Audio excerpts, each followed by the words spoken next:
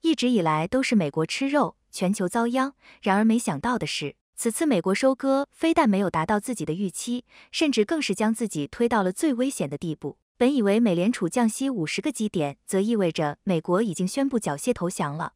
然而没想到，美联储委员会票委、亚特兰大联储主席拉斐尔·博斯蒂克却站出来表示，美联储应该耐心逐渐降低利率政策，甚至直接表示将对一次不降息持开放态度。美联储这是又要反悔不降息了？美国这是要对中国杀一个回马枪了吗？中美最后的金融对决要开始了。本以为美国面对美联储的亏损以及美国起飞的财政赤字，将会开启大幅度降息来稳住经济。然而没想到的是，美联储竟然开始反向操作，甚至美联储高层都呼吁要不降息了。美国这是准备杀一个回马枪吗？近日，根据相关的媒体报道，美联储委员会票委、亚特兰大联储主席拉斐尔·博斯蒂克在最新的讲话中，再次将美国通胀回落到2%列为目标。而这就意味美联储的态度又开始发生变化了。要知道，此前鲍威尔就曾表示，未来在经济数据中只会将就业等数据列为主要目标，而通胀则会滞后。而此次重新提起通胀到2%这个目标，则就意味着美联储又开始要后悔了。因为谁都知道，在上个月的美国通胀数据中，虽然通胀回落超出预期，但是其核心通胀并没有下降多少，而且还有一定的上升。这就意味着，如果将通胀2%重新作为美国的目标的话，那美联储可就不是降息幅度的降低了，而是真有可能不降息了。而且其也提到，在未来美联储将允许又一次不降息。可以说，这就摆明了告诉市场，美国政策又要调整了。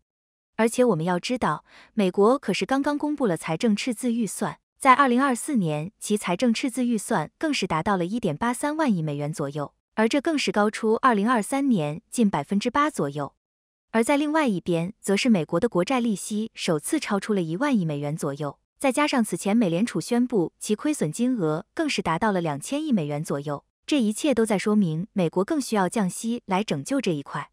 然而没想到的是，美联储却直接反向操作，更是表示降息要缩水，更是要考虑不降息，这分明是要重新向我们宣战了。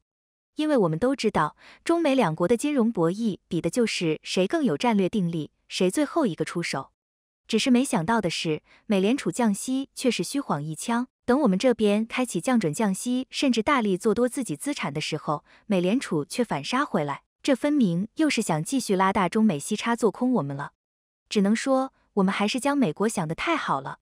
再结合最近在朝鲜半岛发生的种种事情，我们更能深刻地感受到，美国还是没有完全放弃，想要做最后的挣扎。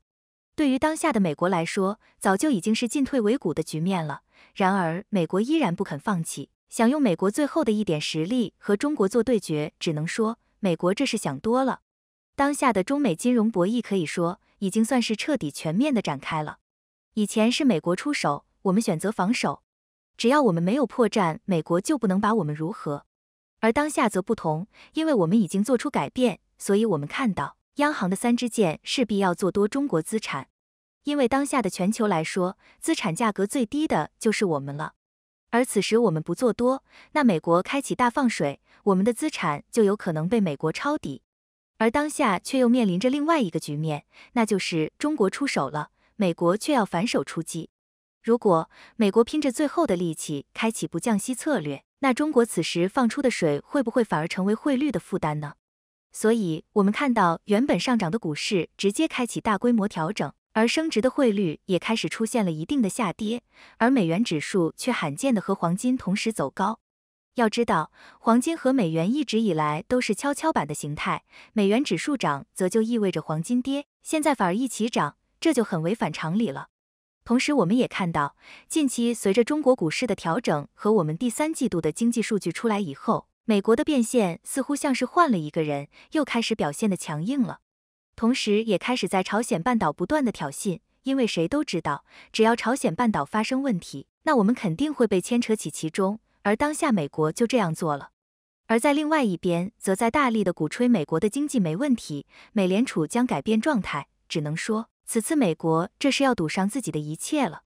其目的无非就是2个，要么就是美国赌上一切，再次开启强美元周期和我们重新回到原点比拼耐力，要么就是美联储通过这种方式来挽留国际资本，一来能够阻止全球资本流入中国，另外一点则是想趁机再收割一波，最好能够唬住全球资本以及我们的舆论市场，让美国的放出来的水能够抢到更多资产。而对于我们来说，不要在乎美国做了什么，只要我们把握住的大的趋势，那么美联储的任何举动就是徒劳，毕竟债务可是实打实的，美国能扛多久呢？危机来得太快，识破帽或成跛脚首相，更大的考验来自美国。我们知道，日本首相石破茂在刚上任8天的时候，就快速做出了解散日本众议院的决心，让不少人都有点措手不及。毕竟，虽然石破茂在日本政坛上也混迹了多年，但是他这次能够在自民党总裁的选举中脱颖而出，其实也只能算是险中求生。这说明不少人其实还是没有投票给他，因此在外界都没有见识到他的执政能力的情况下，这么鲁莽的解散众议院，很显然不是一个明智的决定，因为这很可能会让自己所在的自民党拿不到在众议院中的多数席位。当然了，这并不是我们凭空的猜测，日本方面日前已经有民调结果出炉了，同样表达了自民党可能无法在大选中获得过半数席位的猜测。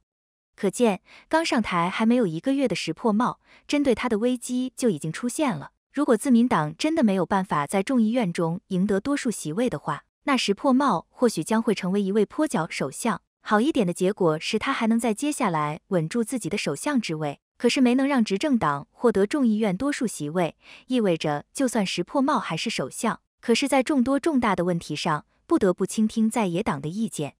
说白了，一旦成为跛脚首相，石破茂的权力将会被极大的限制，很难施展自己的政治方针。说到这里，相信不少人都能想到韩国总统尹锡悦。在经过今年4月份的国会选举之后，韩国政坛也出现了朝小野大的状况，尹锡悦所在的政党丧失了在国会上的多数席位，因此被称为跛脚总统。按照日本目前的这个选情来看，石破茂很可能紧随尹锡悦之后，也成为一个跛脚的领导人。不得不说，日韩2个亚洲国家还真是一对卧龙凤雏，这种事情竟然也有机会被他们碰到一起，多少让人觉得有点可笑。然而，对于石破茂来说，这次众议院选举或许只是一个开始，他更大的考验或许还在后面，来自美国。我们知道，在竞选期间以及在上任初期，石破茂可没少说一些对美国倒反天罡的话。美国对此虽然没怎么给出回应，但老美记仇那可是出了名的，说不定已经在监视石破茂了。对于美国来说，日本是其在印太战略上不可或缺的一环，因此就需要一个非常听话的日本领导人对美国言听计从。石破茂一开始就对美陆出反股还是欠了考虑，太不明智了。当然了，就算日本对美国的态度出现变化，也不影响石破茂对华态度强硬。从他设想成立亚洲版北约到日前向靖国神社供奉祭品，无不透露出日本政客对华千篇一律的态度。所以还是那句话，对日本我们还是不要抱有幻想，与其将希望寄托在别人身上，不如好好发展自身，只有自己强大了才是硬道理。